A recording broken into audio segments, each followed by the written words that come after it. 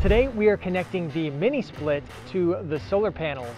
A lot of you have been asking about it, and today we're going to get started and I'm going to walk you through the whole thing, and it's going to be super simple. Let's get started. This is everything that you're going to need. Well, you're also going to need the mini split, but that's behind us and that's kind of obvious. We're going to need some wire, and we're going to need the panels, of course, and we're going to need some strippers.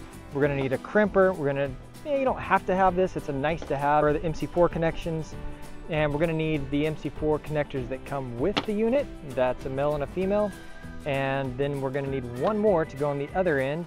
And of course you're going to need a voltmeter to test and make sure that you're not over voltage on your panels. And the last thing you're going to need is a PV array DC isolator. This allows you to turn the entire array on or off, and it provides an actual DC disconnect. One thing to point out real quick is if you've got this unit, you would almost think that this one would come through to this one, but if you're connecting the wire in right here, you're actually going to go back over to this one here. It's kind of like this. But read your instructions, make sure that you do it right. I've also got some watertight connections down here that the PV is going to go into.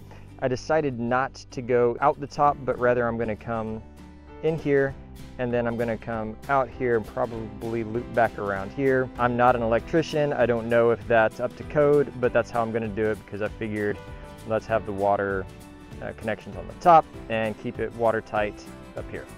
You might be wondering, why do I have my panels on a trailer instead of a ground mount? Great question. I'm going to at some point be building a deck right here. Well, the deck is going to go right here and the solar panels are going to go above it. But for now, I'm temporarily trying this out because you guys have been asking about it and I want to show you how to do this.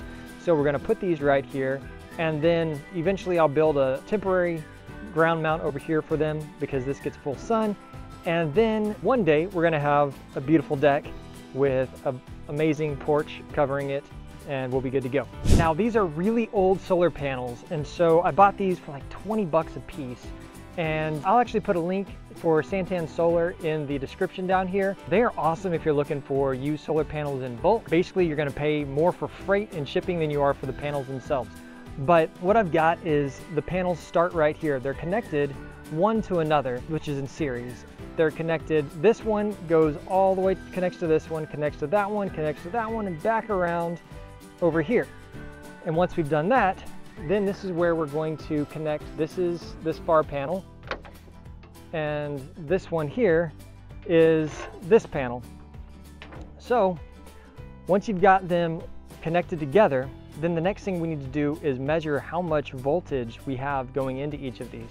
We've got the voltmeter turned on to volts DC, and I'm going to set this down for a moment, and I'm going to plug this one in here. And you want to be careful because as you plug this in onto one side, you will get the voltage out the other side. So this guy's plugged in here, and this one I'm going to connect in here, and you can see there's a little barrel in here that you're going to plug that into and connect it. And as we do this, we're seeing we're at 117 volts. Now we're going to plug our black wire into the negative, red wire into the positive, and well, that doesn't work. So let's find the other side of it. Plug that in right there. Now we've got our two ends, and let's go up to the unit. So we've got our positive coming in and coming back out here. We've got the cap back on, securely screwed in. It's turned off.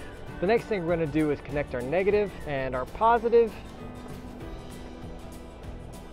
And then we're going to go ahead and turn it on. It is kind of cloudy right now, so I'm only seeing 300 watt. There's a cloud right on top of us. So right now we're oh, there we go. Now we're getting some partial sun, seeing 600 watts. Hey, that's pretty cool. We'll continue to monitor it and see what we come up with.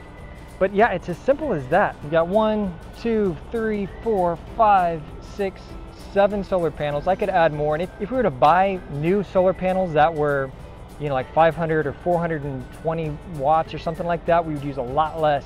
Each of these are only putting out a little over 100 watts each just because of their age. Don't be fooled at how much room this actually takes. Spend a little extra money, get some nicer panels, and you won't take up this much space. But right now I'm seeing 800 watts coming through on this, so that's pretty cool. If you're interested in buying one of these units, check out my link below and you can get 50 bucks off if you use my discount code. It's in the description as well.